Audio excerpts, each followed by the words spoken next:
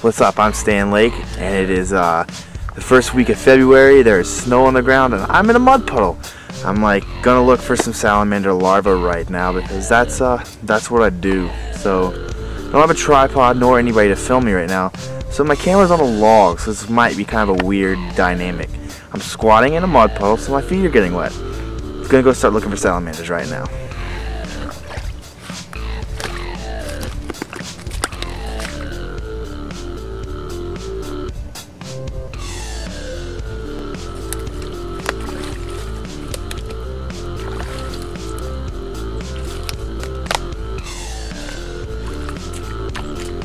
Now I'm actually going to use a net. I don't normally do that, but it's freezing out.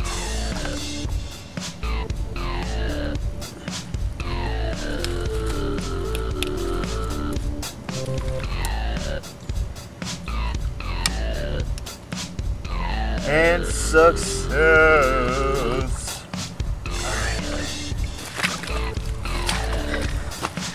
You're asking yourself, what kind of idiot plays in mud puddles in the wintertime? This one. Alright. See if that's all I got. Alright. See if you can check it out.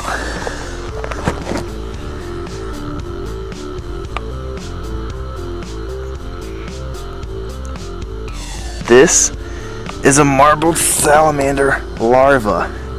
Now basically, marbled salamanders breed from November to March, specifically between like November and January. They'll actually lay eggs in what are called ephemeral wetlands. Now basically it's like a temporary place where water will stand in the wintertime, usually in the early spring, but it's not deep enough to support fish, so that things like this little guy,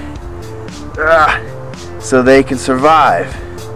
Now what will happen is they'll be laid as an egg, and a few weeks later they will hatch out, and then they will kind of basically just be in this larval stage in the water until about March or April, and they'll crawl out as salamanders. This is actually, like I said, a marbled salamander, so when it grows up to be an adult, it'll be black with silver splotches all over it.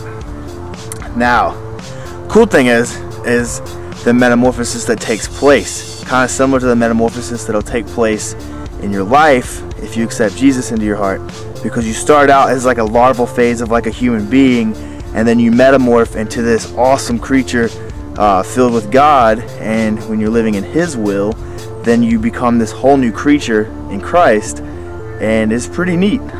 You may not look a whole lot different on the outside, but on the inside you are glowing because you have the love of Jesus in your heart, and that's just that's what I'm trying to show.